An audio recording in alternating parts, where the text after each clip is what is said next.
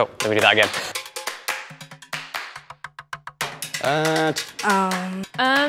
Oh, good question. Stereotypically male. Middle-aged white guy. Fading hair, nice watches, jewellery. Big suits, combed over hair, quite rich looking.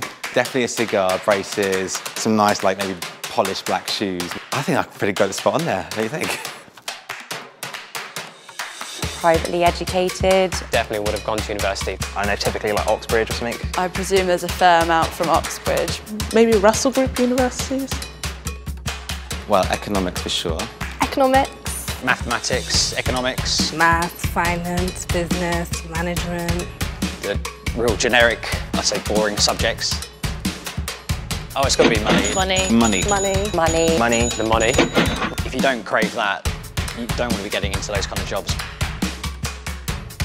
I could try. No, I could not work in investment management. I wasn't very good at maths. Maths was never my strongest subject at school. I personally think you need a lot of numeracy skills in it.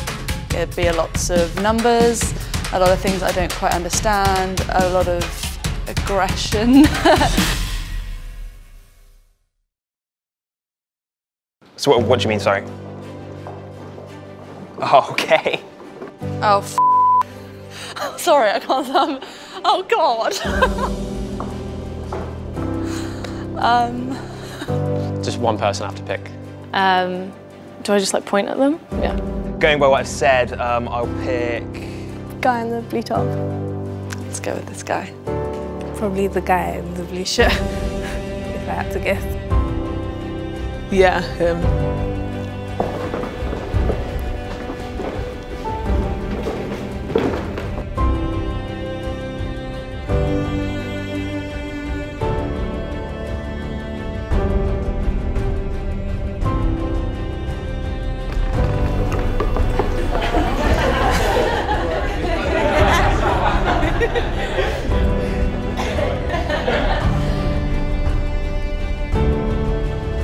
Hello, my name is Patrick, I'm from Birmingham. I studied biology at the Uni of Birmingham and I now work in client data management.